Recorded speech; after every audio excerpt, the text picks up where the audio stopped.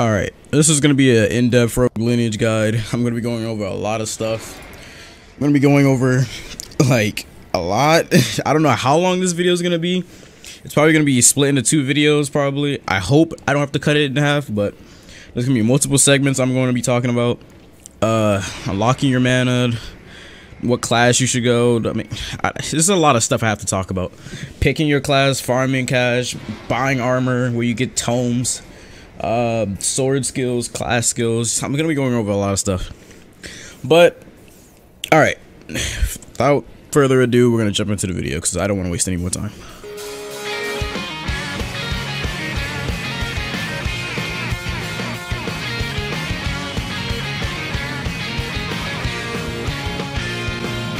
All right, the first thing you want to do when you get into Rogue Lineage is unlocking your mana.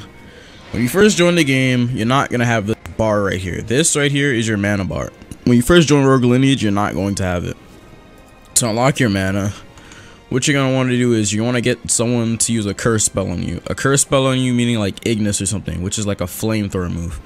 Ignis can unlock your mana, or if you want to unlock your mana fast, I mean, actually no, that's probably the best way to unlock your mana. Get one of your friends or someone to unlock your mana for you by using Ignis, or you can go to the Discord and they have a little text channel where you can just ask people to unlock your mana or something. It's in the Rogue Lineage Discord chat. But yeah, once you unlock your mana, there's multiple things that you can do with it. When you first unlock your mana, you're gonna have to press G to charge it, and it'll go up like this. It's not gonna go up this fast because you're gonna have to train your mana. When you first get your mana, the first skill you get with your mana is Mana Run, which is this right here. To train your mana, what you want to do is just keep holding G, letting it go up, and then letting it go down. So literally just keep doing that over and over until you unlock Mana Run. And once you get Mana Run, which is this skill right here, it helps you like chase people faster. And as you train your mana will go up faster. Your mana bar, it will like go up faster. And then after you unlock a Mana Run, your second skill that you unlock with mana is climbing, which is this right here. To train your climbing, what you want to do is just climb. That's literally how you train your climbing. To train your climbing, you literally just climb places. Just keep climbing over and over. Like just go to a wall or something and just climb, wait for it to run out, and then just hop off. But yeah, that's how you train your climbing. It's gonna take you a while to unlock these, and to train your climbing, it's gonna take you a while unless you know a certain method, but I'm not gonna say that in this video. But training your climbing is annoying as heck. And after that, after you unlock climbing, what you can unlock next is mana rolling, which is this. It helps you when you're fighting. This is mana rolling right here.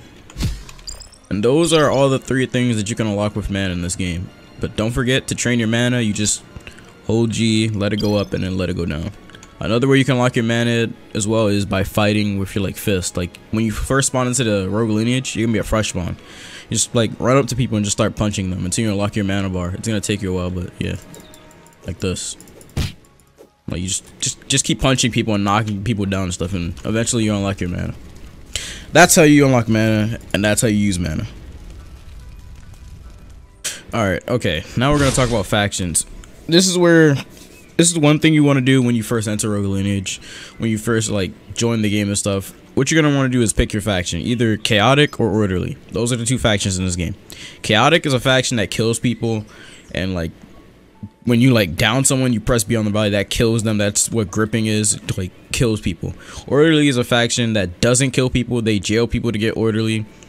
And being chaotic and being orderly is important because that determines what class you're going. Certain classes you can't do with, like, let's say you're like a monk. If you're trying to go monk or something, you can't be a chaotic monk. I mean, you can, but you won't be able to unlock monk if you're chaotic.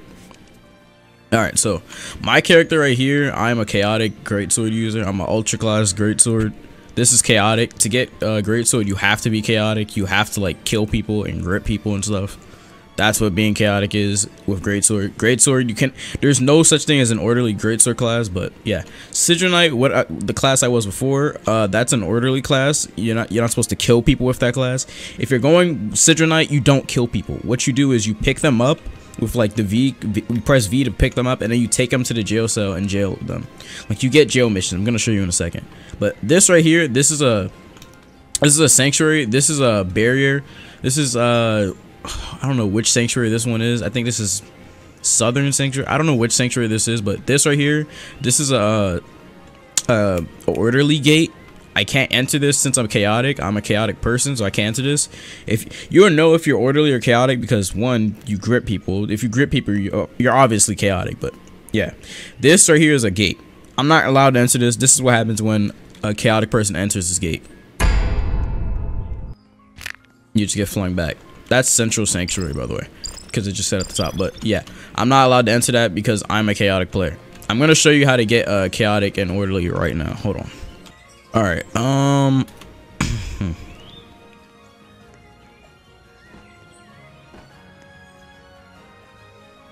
It both just logged on me. Okay, never mind. I can't use them as an example.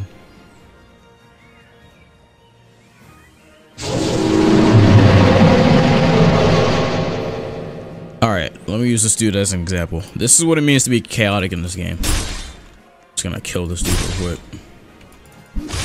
Alright, so this dude right here, to become chaotic in this game, what you do is you just grip them like this. That dude got wiped. Whatever.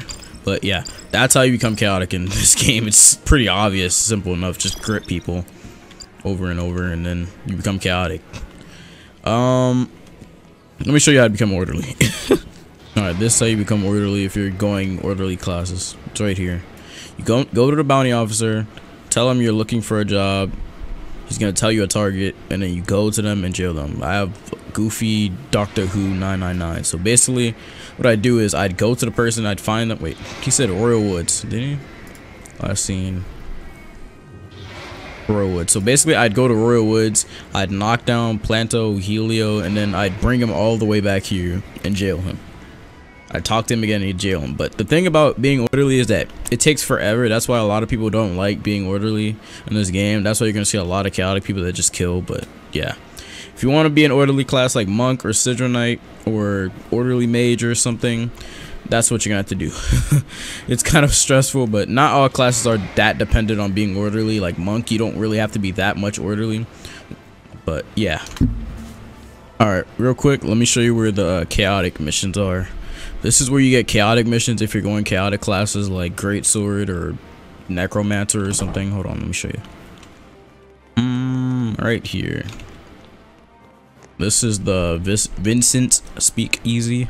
You can't enter this door if you're not chaotic, so don't even try if you're not. This is Vincent Speakeasy. You talk to this dude, say I'm looking for a job, he's gonna give you a target and you go kill that person. Fungi, which is Lalicana, you'll be paid for effort. Sometimes you won't say the area because this means they're at a, like some safe zone area or something. I can't remember what it means, but sometimes it doesn't tell the target. Just keep doing this, give up until it gives you a different person. For some reason I can't get any other person because it appears Fungi is the only orderly person in this server, so yeah. But doing these missions aren't very like mandatory because I didn't do any of these missions when I was getting my Ultra Great Sword or my Great Sword class because it's kind of annoying coming back here getting these missions all the way over and over. But doing these missions give a lot of money. Be worried that they give a lot of money. This mission gives like 50 or 30 if you go kill that person and then you come back to him and get your money. But yeah, don't forget that if you're going an orderly class, you have to sit there and guard the jail because some people can come to the jail cell at the orderly mission place and open the jail for their friend to escape. But if they do escape, you're not gonna get that much money. So be mindful of that. That's what I'm telling you. If you wanna get like super skills and stuff easily, I'd go chaotic. But that's just me. I don't like orderly classes anymore. It's just so annoying jailing people. It's just not fun, but yeah. That's how you go orderly in chaotic classes. Alright, now we're going to talk about classes. Okay, classes in this game. There's a lot of classes. I can't list everything off the top of my head, but I'm just going to list some of them. There's... Okay, whatever. There's Sigil Knight, Orderly Mage, Necromancer, Greatsword, Akuma, Monk, Spearbearer, Assassin, Spy. I can't list every class off the top of my head, but I can't remember all of them, but there's a lot of classes in this game. The classes, these classes depend on orderly or going chaotic or orderly. Sigil Knight's an orderly class. Orderly Mage is an orderly class, of course. Necromancer is an orderly class. Great Sword's an orderly class. I mean, no. Great Sword's a chaotic class. Akuma is a chaotic class. Monk is an orderly class. Spearbearer is, I don't know which one Spearbearer is, but I don't know. Who cares? Assassin's a chaotic class. Spy is a, I don't know which one Spy is, and I don't think it even. I don't know. Not all classes need orderly or chaotic, if I'm correct. I can't remember. But yeah, if you're going Monk or Akuma, do not buy a sword or do not buy a dagger or any of that. Do not buy a spear if you're going Monk or Akuma. What you want to do is you want to go to Orisfall and buy these. These are gauntlets that you can use for to increase your your punching damage. They're in the back of Orisfall, so yeah, don't forget that. But if you're going a Sigil Knight, what you want to do is you want to buy a sword and you want to use the sword to farm EXP. You want to collect a lot of sword EXP and then go to the sword trainer and buy sword skills. The sword trainer is at Vincent's Speakeasy upstairs. I'm going to show you in a second. But yeah, if you want to be a necromancer or a mage or something, what you want to do is you want to come to Orisfall and buy a tome. Let me show you this tome right here. Let me drop this dude. I don't even know why I'm carrying him. It's right in the back right here. If I'm correct, this dude gives you a tome. Need any help? Hey buddy, I'll trade you this book for 10 silver. I think, yeah, I'm pretty sure this dude is the guy that gives you a tome. And then once you get the tome from him, what you want to do is we want to find a scroll and then you just take it out like this, and then you click it, and then you'll be able to use that spell with the scroll. This dude's gonna follow me around. I'm gonna knock him. I don't know why I hit that dude, but yeah. What you want to do is you want to use the scroll, and then you just, I don't know, you train your magic or something. I don't know how orderly mage works and all that, because I've never been a mage or any of that before, or a necromancer. Only classes I've been in this game are Akuma, Sigil Knight, Great Sword, and I can't remember. I think Assassin. I don't know, but yeah, that's how classes work in this game. Classes depend on if you're orderly or chaotic. Well, they don't depend on it that much, but some classes depend on if you're orderly or chaotic. So let's say you're going Sigil Knight. If you're going Sigil Knight, you're gonna need a lot of sword EXP. So basically you're gonna have to slash a lot of people with your sword and get sword training. What people do is that they get a scroom, because scrooms can go underground and then they can just farm EXP off of them. That's what scrooms are really used for in this game, to farm EXP. Let's say you're going Great Sword. What you want to do is use a sword until you have enough sword EXP, and until you're chaotic enough from killing people, and then you go unlock your super class for Great Sword. If you're going Necromancer, I don't know what to do for that. I don't know what to do for that, but yeah.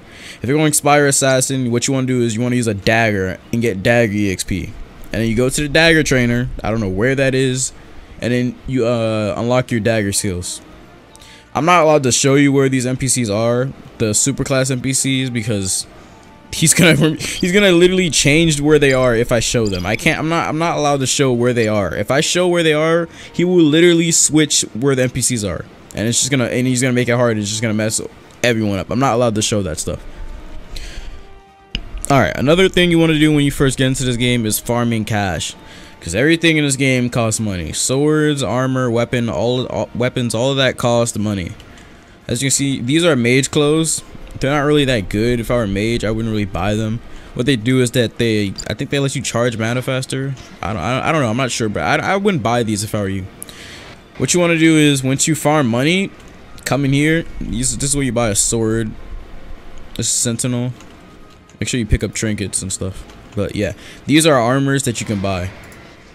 Outrider's outfit. Don't even worry about this outfit right here. This outfit right here. What you want to buy is this outfit when you're first starting the game. If you're a Sigil Knight or something, buy the Lord's outfit. This outfit right here gives the most defense. It costs 60 silver. These outfit in here, this is the mage outfit. I wouldn't really buy those, but yeah. These are the assassin outfits right here. Best one is this one. This one costs more, of course, 45 silver. And this dude just follow me.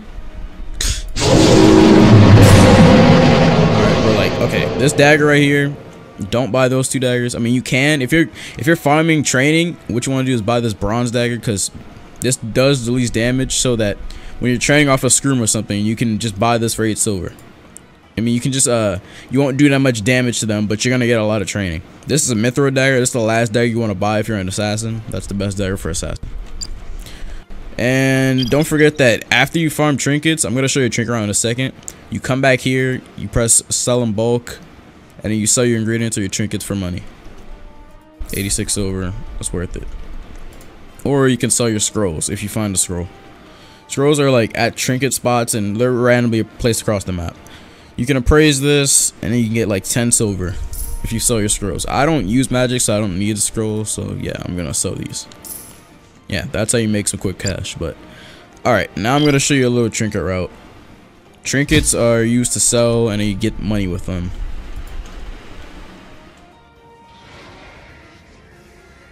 Alright, this is a trinket route. If the trinkets are not there in your server, I recommend just joining a new server. A trinket spawns right here.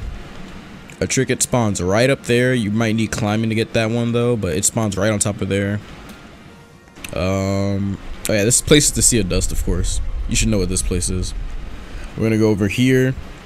Some trinkets spawn over there, but the dragon's over there, so you might want to watch out for that if you're gonna try and go get the trinkets over there. And the sanctuary down there, there's trinkets in there, but you can't go in there unless you're orderly, so keep that in mind. There's trinkets at Vincent's Speakeasy, but you can't enter there unless you're chaotic.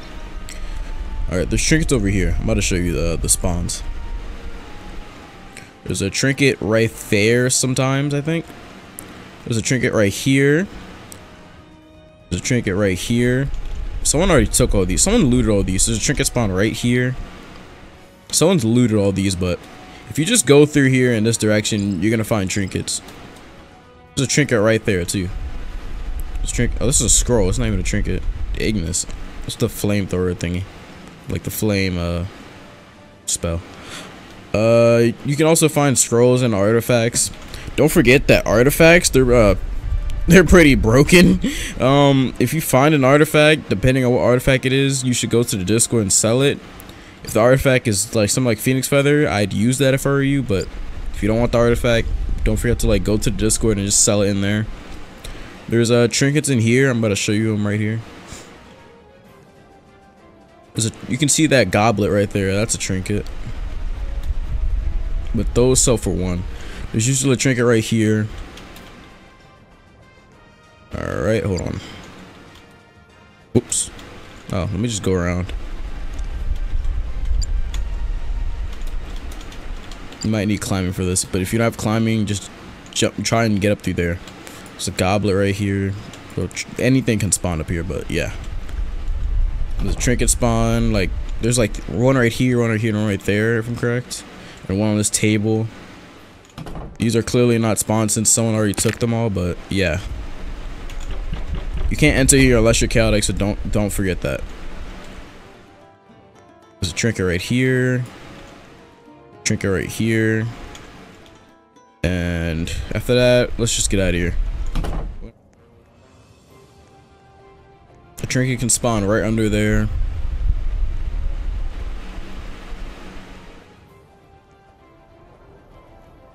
A trinket can spawn right here.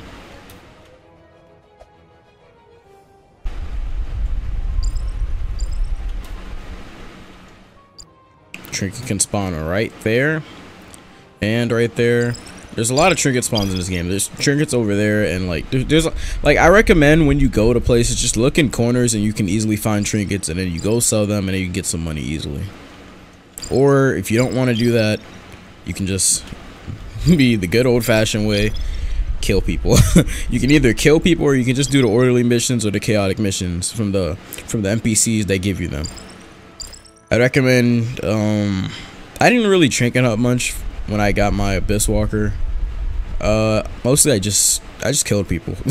I literally just killed people and got their wallets, and on top of that I had money from my other account that I gave the Pheno to hold for me.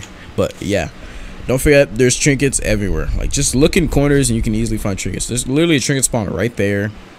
Like, it's all over the place. Just see, if you see anything sparkling, just pick it up and then go sell it, and you can easily get some money. Trinket spawn right there too. But yeah, I'm just gonna give you some tips that can help you, and not really tips, but I'm gonna tell you some stuff. Don't forget that you can't get your ultra class until you have everything of your super class. Until you have everything of your super class, you cannot get anything of your ultra class yet. And I get this question a lot. When should you go to the tundra? Don't forget that you need to play this game with friends. Like, friends are very important for this game. You want to play with friends in this game. It's not a game where you can like solo. I mean, you can if you want, but you're gonna die a lot. Like, I recommend bringing like at least one friend with you everywhere you go. Well, like, not everywhere you go, but like just playing this game with one friend in your server. If you don't, you will die a lot. By the way, this is the crypt. Trinkets spawn in there, but yeah. And oh yeah, don't forget, you can join houses. Houses are very important in this game. As you can see, this is like Calathus house, Caler house. Like, there's a lot of houses in this game. You can just join a house or either go make a house. To make a house, you need 20 days required, and you just go in there and talk to the NPC that's in there, and then you can make a house. I hope I went over a lot of stuff. I'm pretty sure I know I got a lot of questions on that little community thing I posted yesterday. Like, I posted a little community forum thingy. I said that comment some questions. I'm gonna answer them in the video tomorrow, but this video is already getting too long. I'm gonna answer all those questions in probably like a separate video, because on that list I got like 72 questions. That's too long for me to read in this video, so I'm just gonna go over that in a whole separate video. So yeah, if this video helped you at all, like, subscribe, turn on notifications, and leave a comment down below. If I missed anything or have any questions, I might respond to a lot. Well, I already know I'm going to respond to a lot. So if you have any questions of anything that I didn't answer, other than like where is this NPC or something, go ahead and comment that down below. I'm gonna be replying to a lot of comments. But yeah, I hope I answered a lot of you guys' questions. Make sure you unlock your mana, get some armor, get your weapons, and like get everything started. Pick your super class, get all that done, and then play the game. Like, don't forget to train your mana. Training your mana and climbing is very important, because climbing can help you escape a lot of situations. But yeah, hope I answered a lot of you guys' questions in this video. I'll see you guys later.